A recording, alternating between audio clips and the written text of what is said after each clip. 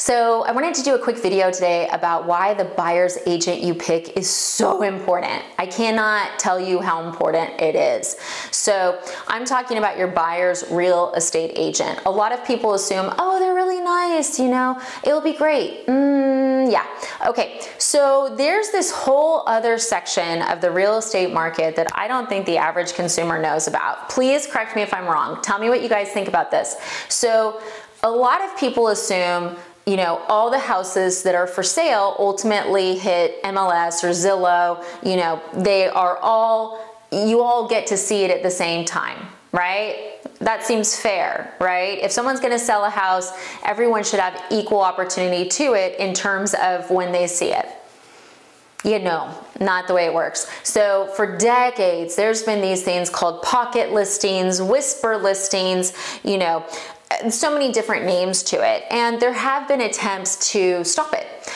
You know, the National Association of Realtors actually does have a provision where if you're an agent and you're showing a house, you know, to the public, it has to be on MLS within 24 hours. Now, keep in mind, that would also mean that you have to have a signed listing agreement. And sometimes what's going on, there's so many different ways this can happen. So let me walk you through some of the ways I've seen my clients get their houses without it ever hitting the market. Okay, so here's one. If you're an investor and you're looking for an investment property, talk to local property managers. They usually can go through their database and think about which of their sellers has been saying they want to sell. Sometimes they'll just connect you, you know, with a realtor, without a realtor, they may be a realtor.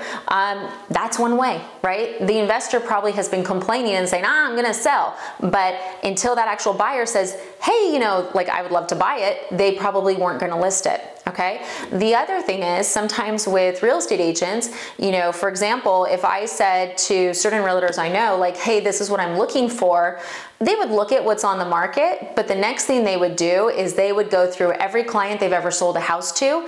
If any of those houses match what I'm interested in, they're going to reach out to that client. They're going to do it for two reasons. I mean, it is good business. Number one, they're checking in with the client. Number two, they're saying to the client, hey, if you've been thinking about selling, I have a buyer, which shows that they're always thinking about that client, and they may get 2 sales out of it. Okay. The other thing that they would be doing is they would be talking to people in their office. They'd be saying, hey, you know, I've got a client, she's looking for this. Do you have anything coming up? Now, what those real estate agents are going to do if they're good as well is they're going to think about what they're thinking of listing, but they're going to do the same thing with their database, right? They're going to go through it with their head. Okay, yeah, I've got this client or that client. And a lot of times sellers don't want to sell unless it's easy. And there's nothing easier than someone bringing you an offer on a plate when your house isn't even listed. Okay, so that happens a lot. And there's certain segments of the market where that's actually the primary way the houses move. You see it in luxury a lot.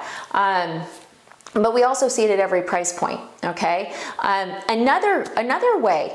So if you're looking in a very specific neighborhood and you're having a hard time, I would always say talk to your real estate agent about doing a mailing to that neighborhood and just having them say, hey, you know, I've got a buyer interested in the neighborhood. If you've ever considered selling, please give me a call. It works. It seriously works. You know, they might hold on to that postcard for 3 or 4 weeks, but it works. Okay, so it's always worth trying. Now, in that situation, the real estate agent did this mailer for you. This person, they've already pitched, I've got a buyer for you. Their responsibility, if that person responds, is to say, hey, can my buyer see your house? Yes. Okay, great. They're going to bring in that buyer. They're not going to say, hey, can I just put it on MLS and Zillow? No, they're not, because that's not what this person's signing up for. If this person wanted to do that, they would respond to the 927 postcards that they get per month from real estate agents offering to list their house. What made this seller respond was the fact that there was already a buyer. It was easy. Okay, in all of these situations, what's triggering the activity of the buyer getting the house is how easy it is for the seller. Okay, and what you guys need to think about too is like, there's real estate agents where they know, like, okay, let's say a house is probably worth $450, but they know the person who owns it, and that person's already said to them, hey, if you have someone that will pay $500, let's do it. But I'm not going to do anything unless you have that. So that's another example of a pocket listing. Once again, easy for the seller. So my key takeaways from this for you guys is there's a whole other market that you need to know about, and you want to make sure your real estate agent is thinking about it, tuned into it, and networked into it. And I don't want you guys to think that because someone's a newer real estate agent, they won't have access. There's a lot of new real estate agents that get paired up on big teams that do a lot of listings, they have a ton of access, or if they're a new real estate agent and people like them, you know, they'll call every agent, hey, I've got a client, they're looking for this. There's also real estate meetings where they will say wants, needs, right? I have a client who wants this, and then everyone in the room starts thinking. So I don't want this to be like you have to have, you know, the real estate agent that's been in the market forever. No, you just need someone who is very tied in and who's thinking like this, because you'd be surprised. I've talked to agents where I'm like, oh, have you tried this, this, or that? And they're like, what? And I'm like, yeah, like, have you tried all these things? And they're like, no. And I think a big thing about that, I don't think it's because there's anything wrong with them. I'm from California. My business is my business is actually in 48 states, but I live in California. And for the first 12 years of my career, that was my focus, California, California, California. It's only within the last few years that I've really expanded out. Now I'm about 50-50, okay? California has been crazy competitive for a very long time.